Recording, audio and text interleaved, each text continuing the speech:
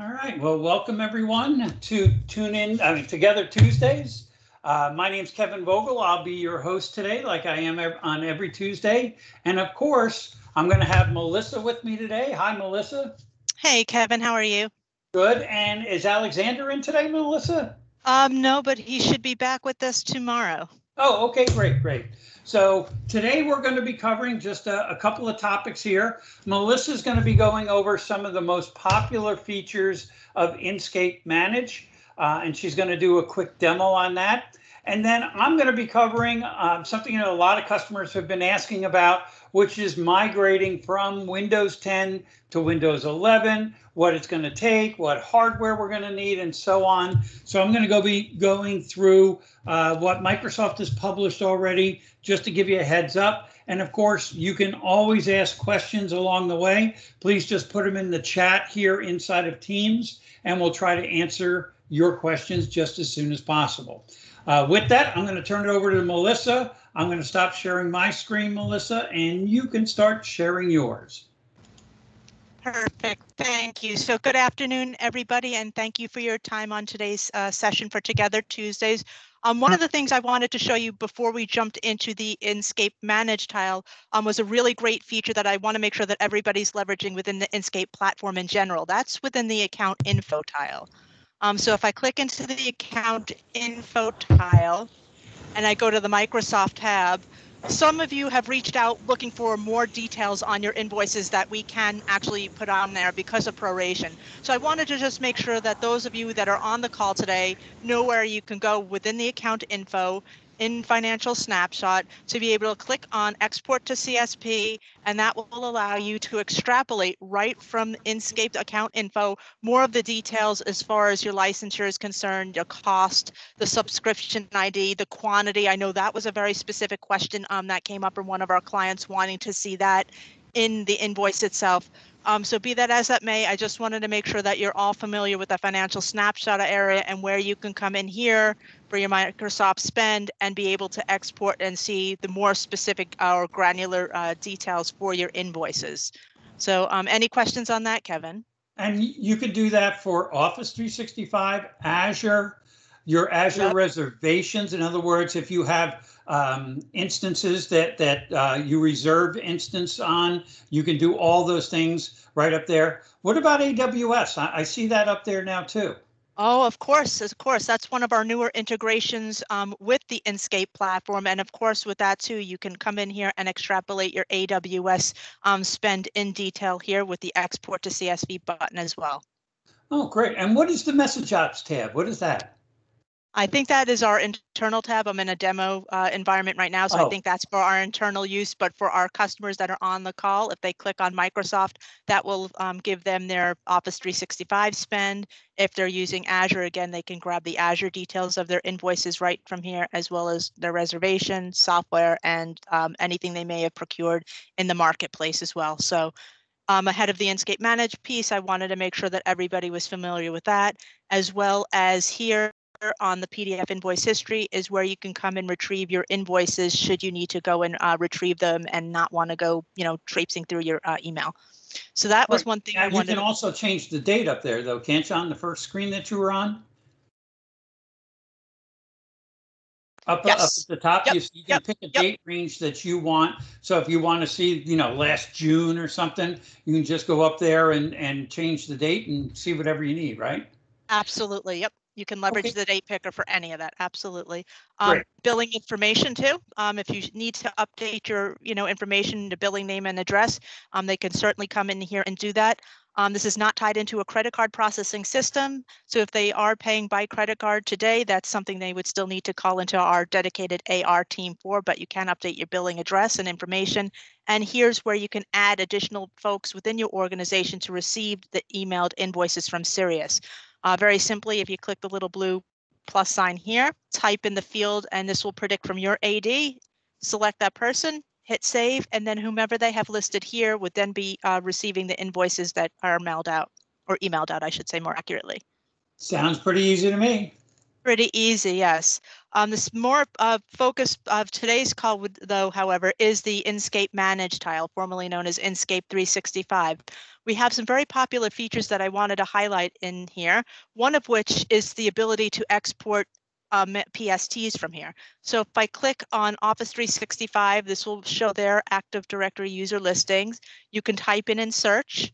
And then if you select the ellipses here on the far right-hand side, if I click Export Mailbox as a PST, select Export PST, this will then kick off a PST. With Inscape Manage, you can have it go to your default storage location, or if you select the Configure Storage Location option here, this is currently integrated with Azure Blob Storage, so should they want their PSD to go to their Azure Blob Storage, they can certainly configure it to do that as well. So once you kick off the PSD, up at the top on the dashboard here is where you'll be able to track the progress, the status, who exported it, the completed date, the runtime, etc. And you could click on the history to see the history of their PSTs that they've exported. By no means is this an official quote unquote Office 365 backup, but this was definitely an ask from our customers, Kevin, and that we added this into Inscape Manage for them. So you can actually have two at the same time, but you can queue up as many as you want, right? That is correct, yes. Okay, because you don't want to eat up bandwidth with downloading. Some of these PSTs can be huge, depending upon the person. So you probably don't want to, that's why we limit it to just two, and then you can kick it right off. How did you get to the PST? Rob's asking. Okay, so once you go into Office 365 at the top, this will show all of your users in your Azure AD user listings. So, or you can filter. So if I want to search for somebody, so say I put in Chris's name as an example, this is my demo tenant. Once you're in there, click the little ellipses here on the right-hand side, select Export Mailbox as a PST, and that will kick off the PST for you. Perfect. All right, Rob said thanks. Okay, good. You're very welcome. You're very welcome. Another cool feature of this, for those that are in cloud-only environments, we are currently working to make this biconditional for those that are in hybrid situations, is under user management. This is where if you're having a lot of pain points with onboarding, offboarding, under user management, there is a whole provisioning wizard here that will literally walk you through step-by-step onboarding somebody to your organization that may have been hired and taken on. So you go literally step-by-step, and then conversely, if somebody was leaving their organization and you wanted to make sure that you tighten up security, you change their mailbox to a shared mailbox, et cetera, if you click the provision user, this will walk you through the steps of offboarding somebody from your organization to ensure that you're resetting their password, you're updating their account settings, and doing all the necessary steps security-wise and otherwise for Office 365 to ensure that they're fully offboarded. So that's another feature that we know that a lot of people are leveraging that are in a cloud only environment. Any questions on that one? Well, I do have a question going back to the PST export. You can pick, instead of picking blob storage, you can pick your local machine and actually export that to your local drive, can't you, as one of the options? Correct. That is one of the options. By default, it goes to your default storage location. Right. So in other words, if you don't change it, it's going to ask you where you want it. You want it in a certain drive or a certain directory. That's what it's going to do, correct? Correct. And I know that the team was or is working on more options for the customer to be able to determine where they want the location to be. But for right now, it's either their default storage location that they select, or they can configure the location to go to Azure Blob Storage here if they have that configured. So Wilder asked, for Office 365, is any automatic backup? Is there any automatic backup? And there isn't, that comes with Office 365. There's a lot of third-party products out there that will back up your Office 365 mailboxes. But remember, now you have things like Teams and SharePoint, and there's a lot of other data in Office 365 that you can back up now. And really, you're actually going to use a third party, somebody like Veeam or Commvault. I mean, there's a whole bunch of them out there. We'll be more than happy to help you, Wilder, if you want to help you demo or take a look at a few of the options that are available.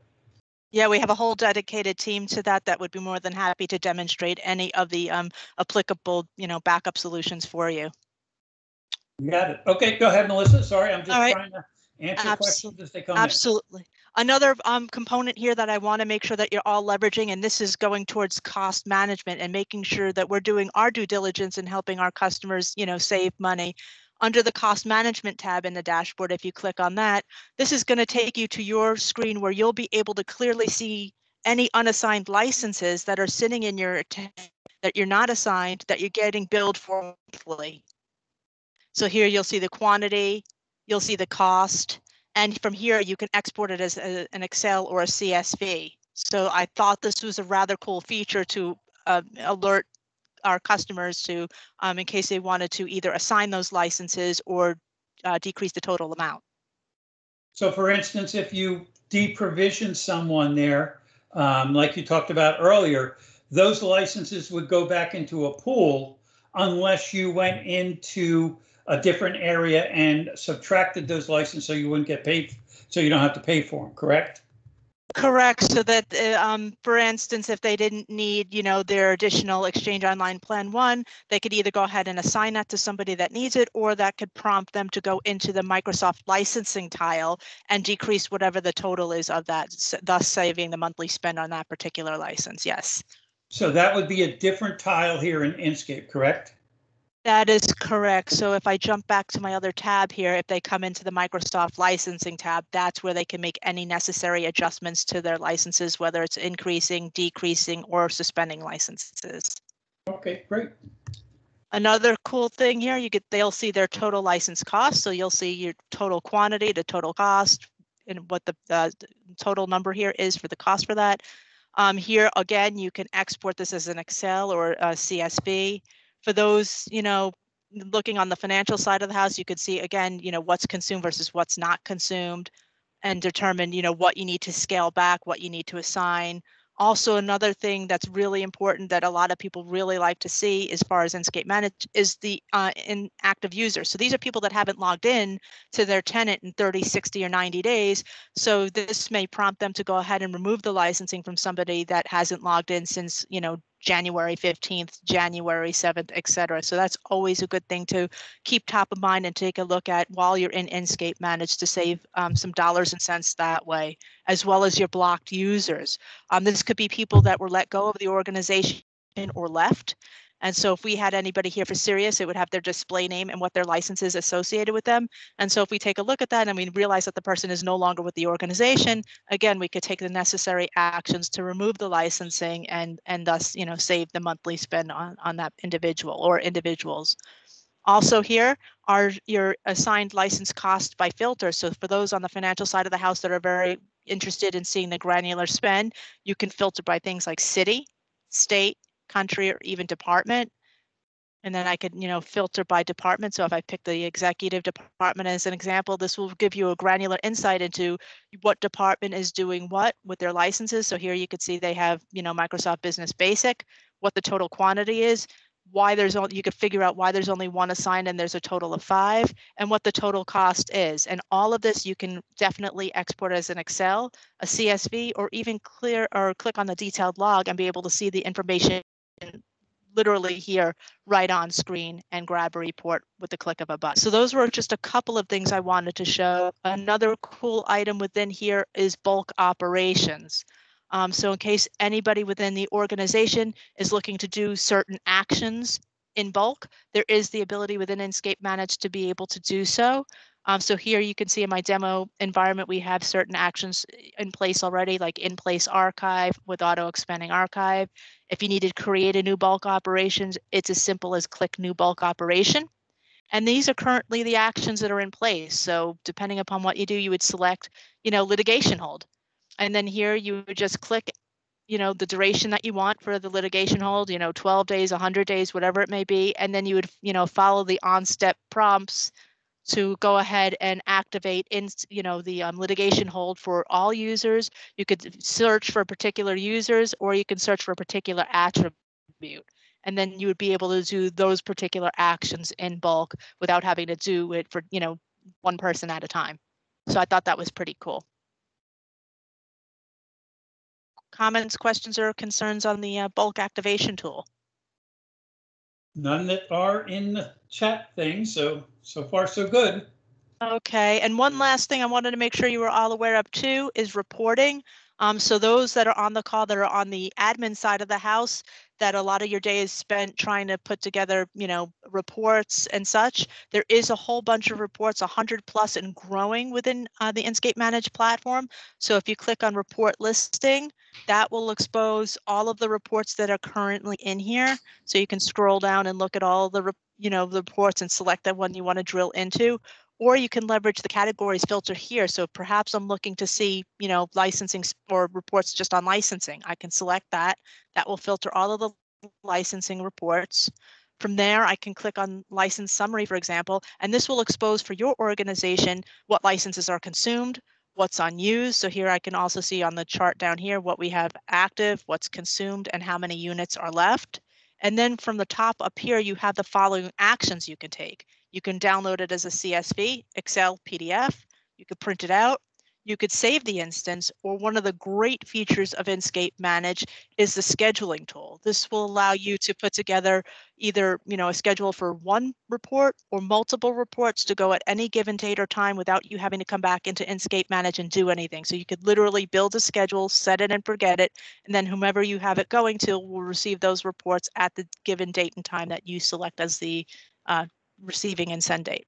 Pretty And cool. you can pick the format that they get it in, right? As part of that schedule, you could say, send it as an Excel or send it as a PDF. Correct, yes. So those were just a few of the high level or popular items here with Inscape Manage. Of course, if anybody wants to take a deeper dive on any of this, please, don't hesitate to reach out to me. But those are the things that I, constantly get questions on that I wanted to highlight on today's call. All right, well, thank you, Melissa, very much. That was very educational, at least it was for me. I don't work in this every single day, so this really worked out very well for me. So thanks a lot, and we'll continue on with, our talking about Windows 11. And for those of you that haven't played with Windows 11, obviously it went GA October 5th, so this is not a beta or any type of type of operating system. This is fully supported. In fact, now even in Windows 365, which is the cloud PC that Microsoft is offering, you can now pick either Windows 10 or Windows 11 to be up in your cloud PC. So just to give you quick information on, and by the way, we're going to be sending out this presentation. It's got a whole bunch of links in here because there's a lot of information and I couldn't put everything in the presentation, but these are like the minimum. You got to have a 1 gigahertz processor. Obviously, that's not a big deal with 2 or more cores. I mean, that's kind of minimum on everything nowadays. There is a list of the CPUs if you want. I put it in here with a link to it of what processors. 4 gigs of memory, so basic memory on the machine, 64 gigs of storage. You do have to be UEFI, you can't be BIOS, so especially now with Windows 11 and a lot of the security that's built into Windows 11, UEFI is mandatory now, so you can do secure boot and things like that. All of this is part of the minimum system requirements. TPM is probably the biggest thing that a lot of people are a little worried about, and it has to be version 2.0. So anything that's probably 2 years or older, you might have a problem with, because that's really when 2.0 became kind of the norm that you would find on your hardware. So you can actually go in and take a look at that in your BIOS. Graphics card, it's got to be DirectX 12 or later. High definition, 720p. I think that's like minimum for everyone. And if you're looking to do an upgrade from a Windows 10 version, it's got to be at least the 2004 or later version to upgrade to Windows 11 in place. One of the things that you can actually do is go in and get a PC health check, which is right here at aka.ms at Get PC Health Check app. It's a Microsoft free application that you can run. Make sure that your PC is Windows 11 compliant, and you can use it for Windows 11. You can also download, and I put the link up here, where you can download the full version of Windows 11 right from Microsoft. You can create the media. Obviously, you can put it on a CD-ROM if you want. You can put it in, just a file that you can actually go across the network to get, or you can put it on a USB drive. However you want to do it, it's up to you. Very easy to do it. And I also included some of the links here so that you guys could go in and just download the installation assistant. You can create the media with this. You can also go in here and get an ISO if you want to cut it, obviously, to a DVD. Very easy to do that. Now, if you're using volume licensing, and this is where you can download the enterprise editions of Windows 11. You need to go to your volume licensing service center and go in and get whatever you need right from there. You can also visit the Insider site and get the downloads, some of the preview builds from there also. So I put all the links in here for you so that you'll be able to get the media that you need to be able to get Windows 11. So with that, let's talk about the different methods you can use to actually install Windows 11 on your devices that are out there. For those of you that have adopted the Microsoft 365 platform and are now using things like Autopilot. Autopilot is part of the Intune suite of products that's now called Endpoint Manager. And Endpoint Manager is basically System Center and Intune combined into one product. So you can use both of those to actually go in and upgrade or wipe out and do a fresh install of Windows 11 on the devices that are compliant. Now, remember, they do have to meet those minimum requirements. Excuse me. Okay. You can also, if you currently use group policies to manage your Windows 10 devices, you can also use group policy to manage Windows 11 devices. Inside Endpoint Manager, there are administrative templates and settings catalogs that include many of the same policies for Windows 11 that you had for Windows 10.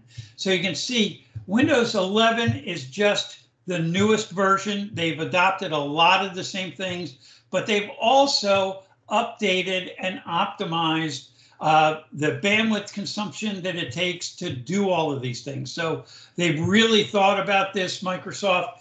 They want to get you to Windows 11, and it's something that they want to try to make as easy as possible. Just like Windows 10, though, you will receive monthly quality updates if you want. You can also go for the twice-a-year update, just like you did with Windows 10. So don't think that any of those type of things have changed. They really haven't.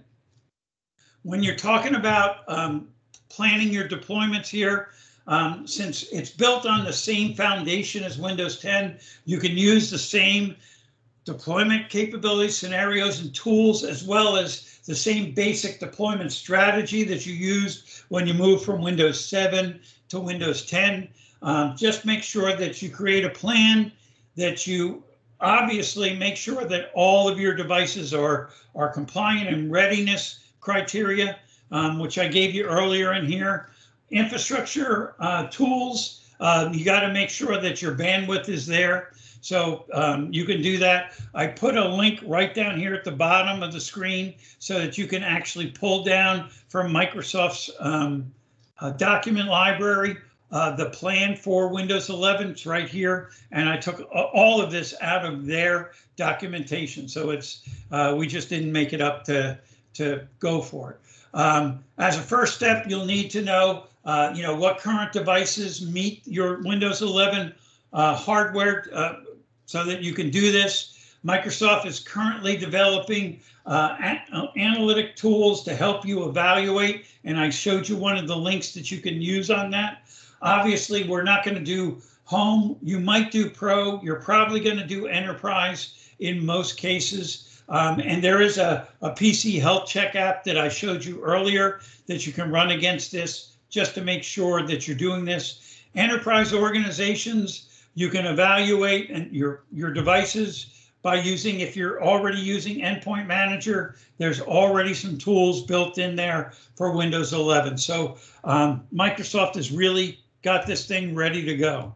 So if you're looking for the readiness considerations that you want to take advantage of, obviously bandwidth is one of the things you got to worry about. So infrastructure, the deployment process that we talked about, and the management tools to get ready for that. And you can also, and I'll tell you, if you're not part of the Windows Insider program for business, absolutely join that. It really does give you a lot of new tools and new advice. I use it all the time to help us. As you plan your endpoint management strategy, consider moving to a mobile device manager like Intune. It makes it so much easier for your organization, especially now with people working from home or remote offices now that aren't coming in.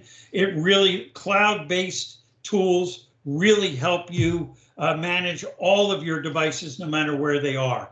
So you should absolutely take advantage of those things. Servicing and support, again, you can do the same thing that you're doing with Windows 10. So if you're using like enterprise or education editions, you will be supported for 36 months from the general availability date, like I told you, October 5th.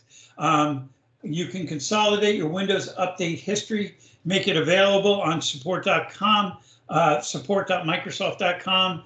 And again, just like Windows 10, you can build in these twice-a-year updates, monthly updates, however you want to do it. You can do it just like you did for Windows 10. So you really don't have to change what you're doing. You just are doing it now with a new operating system. So in here, like I said, compatibility, there's a bunch of tools that Microsoft has that's available to you. And a lot of people are worried. I remember when we went from Windows 7 to Windows 10, making sure the applications would run. So application compatibility was a big deal. Microsoft says that over 99.7% of all the applications that run on Windows 10 will run on Windows 11. But it's still, I mean, I would make sure that I would test these applications running on Windows 11 before I took the big jump. And you can do that with the App Assure and test-based for Office 365. If you want to run compatibility issues, there's a way to do it. Microsoft gives it to you. App Assure, with the enrollment of the App Assure service, any app compatibility issues that you find with Windows 11 can be resolved. Microsoft will help you remediate application issues at no cost. So since 2018, over 800,000 apps and subscriptions have been helped to make sure that they run in Windows 10. And then test-based for Microsoft 365 for any software publishers that are building applications, for instance, that run in, for instance, Teams or any of the other applications inside Office 365. You can actually get into the test-based for Microsoft 365. So really, those are the things that you need to do to help you get there to the, let me just see if there's any questions. Nope. Okay. But we're going to have 2 more for this month because obviously Thanksgiving is coming up and, we're not going to be doing anything the week of Thanksgiving or really the week after Thanksgiving. A lot of people take vacations. So we're going to be kicking off. We have 2 more this month. And then we'll have a schedule in December, which will be a little bit shorter also because of the holidays. So next week, we're going to be covering how to use forms and polling inside of Teams. This has become a very popular option now to actually ask questions during Teams meetings, get feedback, get information from the audience. And then we're going to review Teams report inside of Inscape Manage. And I'm sure Melissa's going to go and do a great job on getting those reports you might need from Teams. And then on the middle of the month, on November 16th, we'll review the Inscape licensing, how to procure them. We showed you where that tile was today. Even when it comes to third-party licensing and software licensing, how you can use Inscape to do that. And then we'll go real in-depth on the MSKU, or the Microsoft 365 licensing, and let you know what's included with the different E3s and E5s when it comes to Microsoft 365. So with that, if there's any questions, let me just double check, see if there's anything we need to answer here. I know we're coming up here on time, but thanks for joining us again here, and right on 2:30, so we got this done right on time. So thanks everyone for joining us today. Have a great week, and we will see you next Tuesday. Thanks, Melissa. Thank you. Thank you, everybody. Bye-bye. All right, bye-bye.